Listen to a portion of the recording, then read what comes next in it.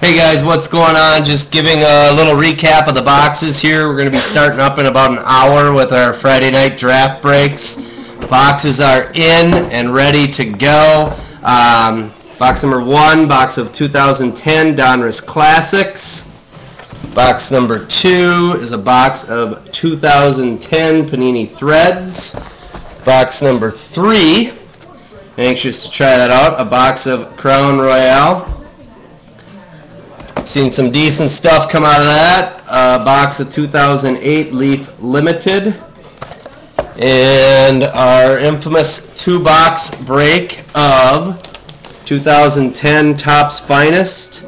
Still been having very, very good success with that, so anxious to see what kind of luck we can have tonight. And a box of 2010 Absolute Memorabilia.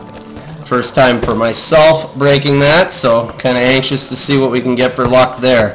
I also later on tonight have a personal break to do for Chris Smith. Chris Smith purchased 2 boxes of 2009 UD Black. So later on tonight we will be busting that when he gets in the room for him. Kind of curious to see what comes out of that. So hopefully we can see you guys there tonight. Breakdown on prices. The 2010 Classics is $13 a spot, which will get you 4 teams. The 2010 Threads is $13 a spot, which will get you 4 teams. 2010 Crown Royale is $14 a spot for 4 teams. 2010 Finest is $19 a spot. I have 2 boxes of that. That'll also get you 4 teams. And 2010 Absolute Memorabilia is $22 a spot for 4 teams. 2008 Limited is $14 a spot for 4 teams. Again, any break, your first break is the prices that I labeled. Your second, third, and subsequent breaks will all be discounted by $2.